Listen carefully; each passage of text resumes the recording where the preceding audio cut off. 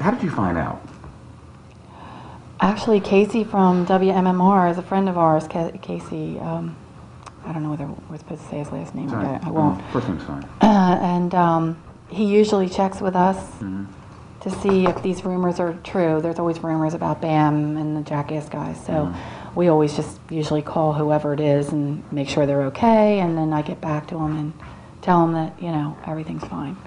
But this morning, I couldn't get hold of anybody, and I ended up calling the police station, and they confirmed it, you know, that, you know, Ryan was in a bad accident. You didn't believe it, didn't want to believe it? I still don't. I still don't. Like, he's like one of our, he's, you know, our extra kid. So how long have you known him? I mean, how did you meet him and, you know, and all that sort of thing? I met him in 1995 when he moved here from Ohio. And he immediately was friends with my boys, Jess and Bam. And he was that funny kid who was, I think he sang with the band, didn't he? For the Battle of the Band? Yeah, for the Battle of the Bands he was a singer. But it was more like 93. He had 3 years out of school. Was it? Like, So I'm about not sure. 92, Oh, that's right. That's true. More like 93. So, tell me about him. I mean, he was just like this funny guy, and he would do anything for you. Anytime I ever called him, he always came. He was actually going to come shopping at the barn this Saturday for furniture because they were going to move. And just the sweetest guy you'd ever want to know, and he just would do anything for you. He drove too fast, and I yelled at him all the time about that. You know, they were in a bad car accident in 95 was the car accident. That's right, 95 was the car accident. And I yelled at him every day, told him to stop driving so fast. But nicest guy you ever want to know. I know that the entire Jackass family is devastated, and all of Westchester is devastated.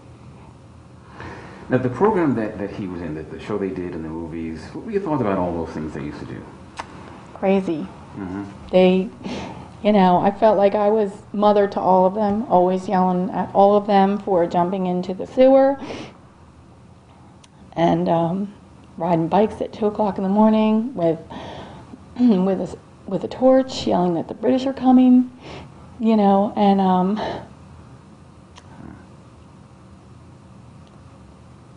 You haven't spoken with your son yet, have you? he's in Phoenix, and his friends are with him, and he just found out. So So you're worried about your son too? Yeah.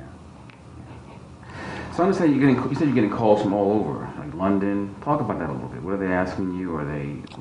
well, they're just, I mean, I guess news travels fast, and everybody just wants to know, you know, that they loved him, and he was funny, and a sweet guy, and, you know, he was always funny in the Jackass movies, and he just did a new pilot, right? For some game show, yeah. For a game show. Did you know Zach Hartwell?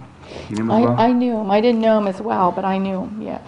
Enough to talk about him? Tell me what kind of person he was? Just that he was always nice to me, and a sweet guy, and I know he's a good friend of Ryan's.